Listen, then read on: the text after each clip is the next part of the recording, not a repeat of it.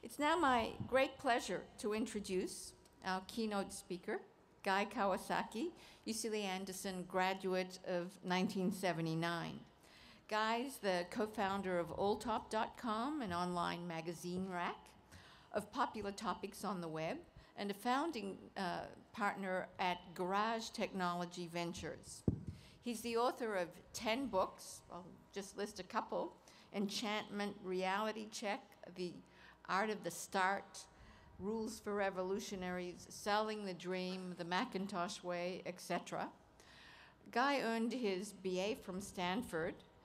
Before he received his MBA, he also holds an honorary doctorate from Babson College. Guy enrolled in law school at UC Davis, and he lasted there a week, happily for us, because then he came to Anderson. Guy's first real job was while he still attended Anderson. He counted diamonds for a jewelry manufacturer called Nova Stylings. Because that's a business that's firstly competitive, Guy says that that's where he learned how to sell in that highly competitive environment, a skill you will see he uses every day since then. From counting and selling diamonds, Guy went on to work for Apple, where he indeed sold, no, perhaps the word is more appropriately evangelized, about the Macintosh to software and hardware developers so that they would adopt it and develop apps. He left Apple to start a Macintosh database company called Actus, which published a database product called Fourth Dimension that is still around today and quite successful. He's gone on to found several other companies, including Fog City Software, Alltop, and Garage Technologies. He went back to Apple in 1995 as an Apple Fellow to maintain and rejuvenate the Macintosh cult. It's hard to believe, but in those years, Apple was on the downturn. It was supposedly dying at that point. Well, he definitely did a good job at resurrecting the brand and the cult at Apple and at Macintosh.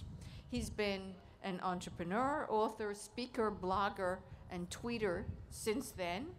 2 years ago, UCLA Anderson named Guy as one of our 100 inspirational alumni as part of our 75th anniversary celebration.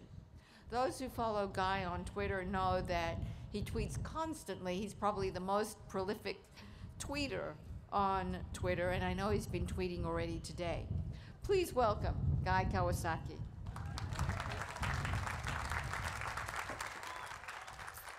Thank you very much. Thank you very much, Dean. Wow, what a great day, huh? What a great day. Congratulations to the class of 2012, as well as your family and friends.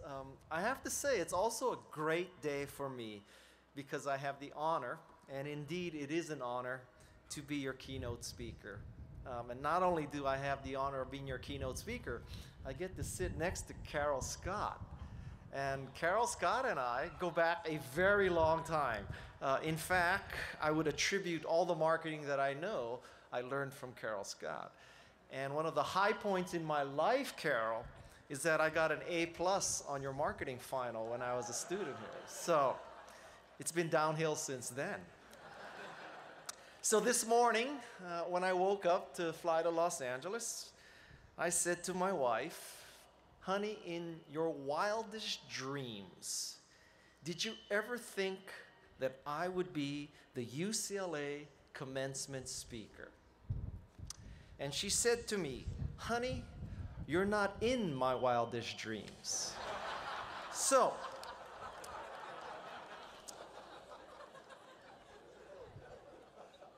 I am looking at you thinking, I wish I was at the beginning of my career. Really. I can't go back in time, but perhaps I can help you accelerate the success of your career. I use a top 10 format for my speeches, and I'm not going to break that tradition now. These are my top 10 totally practical tips for how to succeed in business. Okay? Tip number 1, you should aspire to jump to the next curve. Great success and innovation doesn't occur on the same curve. Great success and innovation doesn't happen when you make better sameness. Great stuff happens when you jump to the next curve or you create the next curve. Think of ice harvesters, ice factories, and then refrigerator companies. Think of daisy wheel printers and then dot matrix printers. You may not be old enough to know what those two kinds of printers were. And finally, the laser printer. Think of the printing press becoming desktop publishing, becoming the Kindle ebook. Great innovation occurs when you jump to the next curve.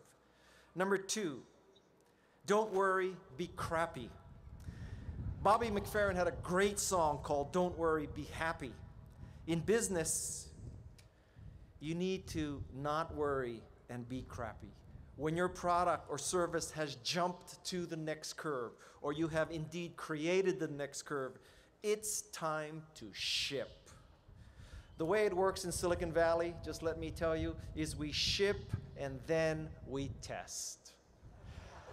I hope none of you go into biotech with that attitude. Number 3, never ask people to do something that you wouldn't do. I think this is the single best test for reasonableness and ethics. Are you asking your customers to do something that you wouldn't do? Are you asking your employees to do something that you wouldn't do? If you are, you probably will not succeed. Number 4, obey the absolutes. There is a bright, hard line between right and wrong. You might see people who aren't being caught, or even if they are caught, they are not convicted. The test that matters, however, is your moral compass working? Number 5, I think you should always default to yes. Always default to a yes and positive attitude. This means you're always thinking, how can I help other people? The upside of developing relationships built on this positiveness is much greater than the downside of possibly being taken advantage of. Always default to yes. Number 6, a very practical tip for you as you enter the workforce. Drop everything when your boss asks you to do something. This isn't necessarily fair. It might not even seem optimal, but it is highly effective. Don't argue, explain, or subvert your boss. Really, your job is to make your boss look good. Incidentally, men, if you're married or when you are married, this is also great advice for dealing with your wife. When your wife asks you to do something, drop everything. Number 7, become a baker, not an eater. Eaters think the world is a zero-sum game. If someone eats more, they eat less. Therefore, they eat as much as possible, as fast as possible. Bakers, by contrast, do not believe the world is a zero-sum game. They make more pies and bigger pies and cakes and cookies. Everyone gets more sweetness. Bakers succeed more than eaters. Number 8, hire people better than yourself.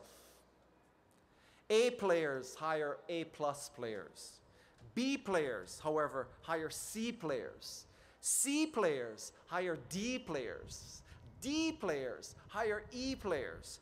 So as soon as you start hiring B players, you surround yourself with Z players. The surrounding of yourself by Z players is what we call the bozo explosion. You need to fight the bozo explosion. Number 9, change your mind. Believe it or not, changing your mind is a sign of intelligence. Steve Jobs, who I worked for, changed his mind all the time. His special gift was that he convinced you that he was right both times. Number 10, another very practical piece of advice you'll probably never hear in a commencement or keynote address again.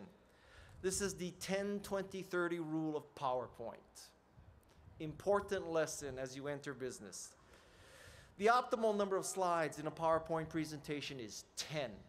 10, not 50 or 60. 10. You'll be lucky to get 10 points across. You should give those 10 slides in 20 minutes. You may have a 1-hour slot. I grant you that. But to this day, 95% of the world is using another operating system that takes 40 minutes to connect to the projector. And then the 30. The 30 is that the optimal font size for a PowerPoint presentation is 30 points. A rough rule of thumb is figure out who the oldest person is in your audience, divide his or her age by 2. If you're pitching to 60-year-old people, divide by 2, 30. 50-year-old, divide by 2, 25. Someday you may be pitching to a really young venture capitalist. Maybe he's 16. At that point, God bless you. Use the 8-point font. But until that day, 10 slides, 20 minutes, 30-point font. And number 11, as a bonus to you, suck it up. Suck it up. Little in life comes easy or fast. You need to pay your dues.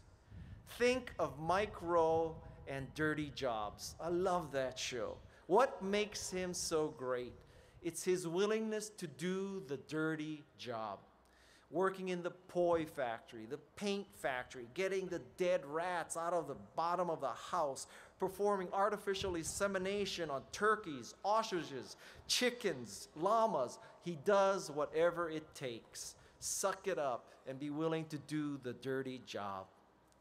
As Steve Jobs would say, there's just one more thing. Bigger picture than success in business. This is success and happiness in life. Have children. Really, children. Children have brought me the greatest joy in my life. Nothing in my life has come close to the joy that I have by being a father. I predict that you students, as parents, you will go through stages. At first, as a child, if you remember, your parents were always right. Then as you grew older, you thought they were wrong. Often you thought they were clueless. As you enter adulthood, you will soon see that your parents were often right. You'll come to admit that. And finally, when you have kids, you will become your parents. Scary thought, but the greatest joy. My tribute to you parents. There you have it, my top 10 ways to succeed in business.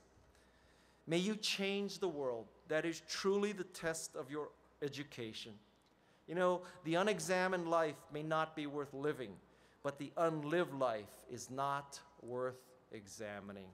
God bless you all. May you change the world. Thank you very much. Thank you.